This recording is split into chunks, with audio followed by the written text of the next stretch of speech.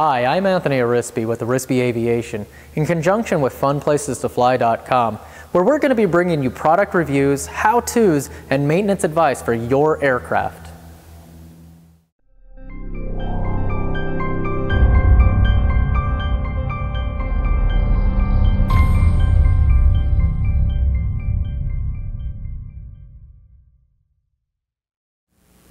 So today we're going to be talking about the Garmin GTX 327.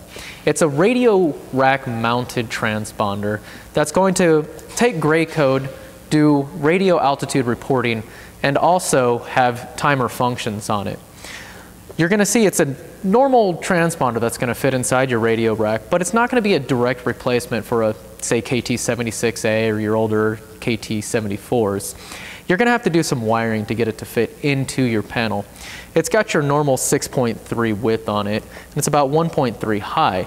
So you'll have to take that into consideration when wanting to put it into your panel to make sure that you have the space for it. So the main difference that you're going to notice between your Garmin GTX 327 and your older transponders is pretty nice functions and features.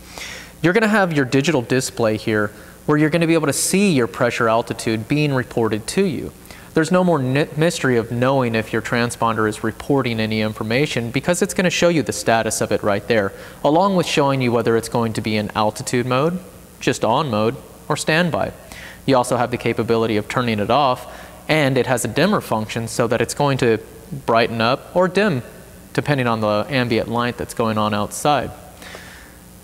So there's not going to be any power considerations in an aircraft with this transponder because it's going to be capable of 14 or 28 volt system. No more tying in crazy capacitors or resistors to get your transponder to work with your aircraft. Again, it's going to work with either 14 volt or 28 volt. The other consideration to have is you're going to have your single coax coming out to a transponder antenna that's going to be tied to your aircraft. Most likely you're going to have it if you're going to upgrade to this. Now with anything that's STC'd, you do want to go through and make sure that your aircraft is on the AML. So one of the hot topics right now is ADS-B, in, out, what my solution should be.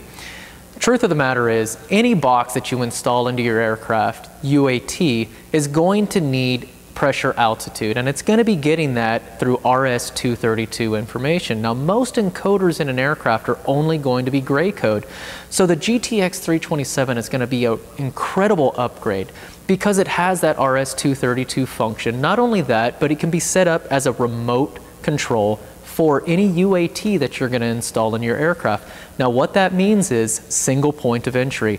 You're going to use the digital keypad on front of the GTX 327.